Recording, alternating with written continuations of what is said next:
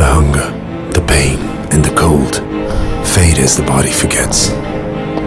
Fear vanishes and dreams come back. Wounds, first they heal, leaving but a scar. And eventually, even scars disappear. Because with each hit, I knew someone was lighting another candle. With each sleepless hour, I could hear the comfort of pens against the paper. With each scream, the voice of those screaming for me resounded in my chest. And when I felt hope dying on me, I fought to stay alive.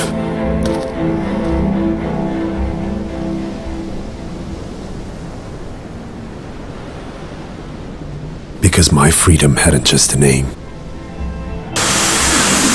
It had hundreds.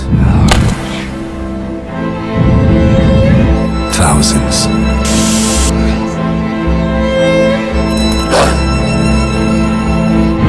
On my skin, what matters remains. Not the scars of what happened, but the marks left by those that, even at a distance, kept me alive by signing my freedom. Those are with and in me, skin deep, forever.